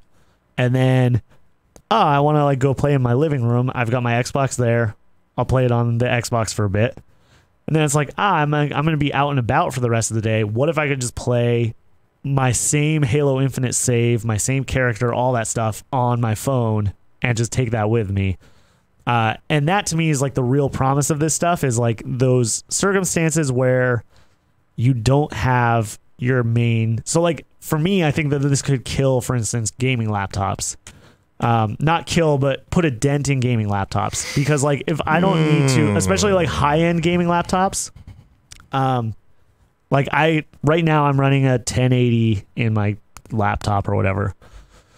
It's heavy, it generates a ton of heat, and it still will be obsolete in about a year or two, because that's the way that gaming laptops work, and they're incredibly expensive. So it's like, you're paying $2,500 for a top tier, not even a top tier, for like a high tier gaming laptop. Yeah. At least $1,000 for like a baseline gaming laptop, which will run games for about a year and a half, for good graphics, and then you're just diminishing returns. I think that Stadia and stuff like that would be great for people like me who travel a lot, who are like, I want to just be able to bring like a low end laptop and then play my games on it and see how it goes. Yeah, and I disagree with that, because I think the vast majority of people buying gaming laptops, it's their primary gaming device, like gaming PC. Sure. So, but yeah, but like those people who actually travel with a gaming laptop, I think this could kill that, because it is just a much simpler experience and a less costly experience over time. Like those gaming laptops are so expensive and the upgradability is so poor. But the people who, if you're into even thinking about buying a $1,500 gaming laptop, you're not going to settle for this lossy, compressed, possibly high latency gaming experience. I would like. I feel like I am the target market, and like I absolutely would if it meant not having to carry a 15-pound laptop or 7-pound laptop. Here's the thing that I think all of this streaming stuff, we're thinking of it like killing one thing or killing another. I actually think most of the people signing up for this stuff, especially early on, this is not going to be their primary way to play games. No, totally. Like GeForce Now, like as much as I use it and I actually do like it, I still have my gaming rig, so it's like, I think everyone always has their first place that they will go to play games, wherever it is. And then you start to get extras. Like for me, I love having a PC, and then I love having the Nintendo Switch, like that. Like the Switch isn't my primary thing, but it's a nice nice second option. So I think all these streaming services, you're still going to have your primary piece of hardware that you own in your house or whatever, and then this is going to be a secondary thing. So when you're traveling or when you're just lazy and want to lay in bed, like I actually don't think any of this is going to kill any of that. I think this is just saying, hey, most of the people who sign up for this, this is going to be their second option. Yeah, well, and that's why I say like gaming laptops to me are the most at risk, because like I'm going to keep my desktop and I might keep a console hooked up to my TV, but like for travel and stuff like that, I definitely am like, it's much easier for me. The other one is like bringing my phone, like, oh cool, I can just play Halo on my phone in, you know, wherever I'm at. If I like LA last week, I had to bring a whole laptop down there to like do game stuff, and it would have been like, I'll just play. That scratches your spot, Hayden. That's enough to fulfill your gaming need. Is just to play Halo. Depends on what I'm playing. Yeah, for a week or like a couple days. Like I travel enough that like absolutely. Well, it's either that or bringing your whole gaming rig from home. Like that doesn't make sense. Like I don't want to. You just don't play. Yeah, I mean, so to me, it's sort of like I have a floor of like a certain kind of quality. Of pixel. I have a floor. Quality of pixel. Yeah. I'm not going to go for that. I just don't. Well, but you don't know how good it's going to be yet. That's the thing. Like if it, I can tell you, it won't be as good as locally generated pixels. But like locally generated pixels, I was making a joke about this. Locally generated pixels are always better than a pixel shipped to you from 500 miles away. Of course, right? But how? Yeah, that is going to be your threshold. Is how bad is it going to be? Sustainably, locally farmed pixels, way better quality. Yeah. Lower latency. I think way better than. I think Gordon's just a Luddite. He's against the new consoles. He's against streaming. He just hates it all. Yeah, I just think. Well, he loves ray tracing because it's the future, but he hates streaming because it's the future. I think it's. We can get. I don't want to get in the ray tracing, but I just do. I just think that I like high resolution, non-compressed looking. I mean, people like look at the full freak out over like, oh my god, DLSS makes a little blurrier when I freeze each frame and look at each one versus oh come on. Totally. And right? I think that those you're talking about that crowd going to but they're not going to go to it. That's the thing. Like nobody's going to give up their thing. You know, like nobody's going to give up. Nobody will give up for it. And you know how it comes to every time of year, it's like, well, you know what? Let's look at the bill. What don't we use? Well, I use Netflix. You know what? Maybe I'll toss Hulu overboard. Well, no, but what's a Stadia thing? But that's the thing. Like I really 5 hours. That's the thing is I think when it's a supplemental thing, and that's why I said again, like I think xCloud is the one that is worth watching because that is because if you are just like, hey, I'm just playing the same game I was playing on my PC, but now I'm like over at a friend's house and I've got 10 minutes to kill and I can play like a couple of Civ turns or whatever. Yeah, and maybe you get like it that to me for Xbox and you're going to get it for PC. You get all of them at once. And that's the thing. Like that to me is the use case. Like I don't care. The Stadia stuff I don't think is the way forward. And it's just because of like Google's ecosystem and the way that they are pitching it and then the way that it's priced. But I think that Microsoft doing the same thing could be very interesting because they have hands in the PC, in consoles, and then this allows them to get onto phones, onto tablets, the stuff that you might want to take with you. If I was like, hey, I'm gonna like be over at my friend's house for an afternoon, I'm not gonna haul like it's not the 90s. I'm not gonna haul my entire PC over. I'm not gonna haul my console with me. But I might bring like my phone with me because I have my phone everywhere. Or your gaming laptop. That's your primary gaming device bring over. Yeah, but like if I could replace buying a $1,500 gaming laptop every 2 years with I'm just gonna like play on my phone and it'll work. You use your gaming laptop for work too, Hayden. I know. One, it's a tax write-off. Two, you do Photoshop. You do all those other things. Yeah, but most people do not. You're creating your own indie game.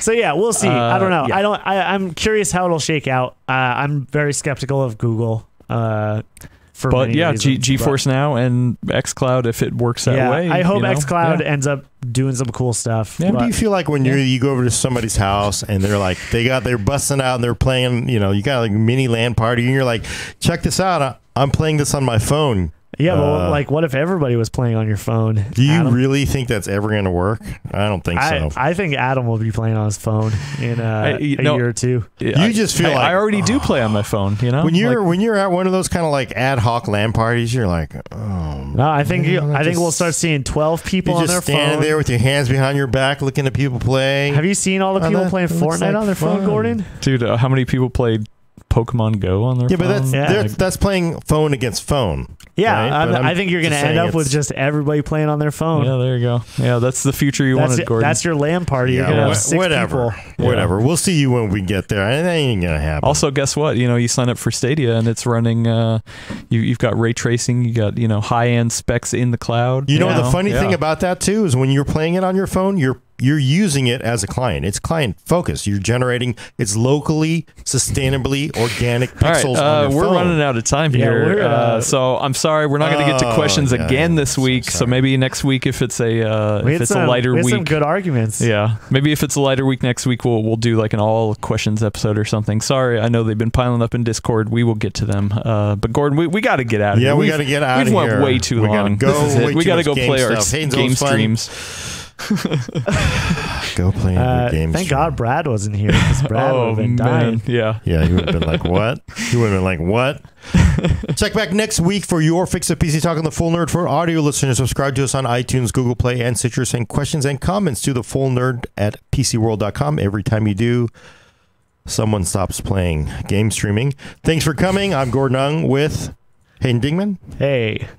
And Adam Patrick Murray will hit the streaming stop button.